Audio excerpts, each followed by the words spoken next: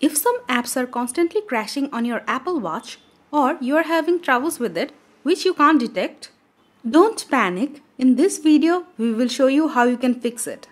You need to do a factory reset on your Apple Watch. We will show you how you can reset your Apple Watch without iPhone. Tap on the digital crown. Go to Settings. Go to General.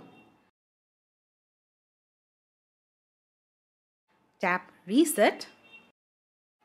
Tap Erase all content and settings. Enter your passcode.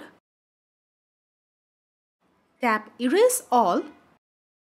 Give it some time to reset. It will unpair the Apple Watch from the iPhone.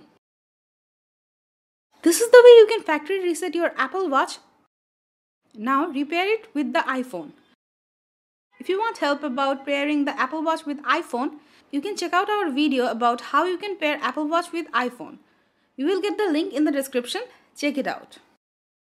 That's it for now. Hope this process was helpful in factory resetting Apple Watch. If so, like, share and let us know your opinions in the comment box.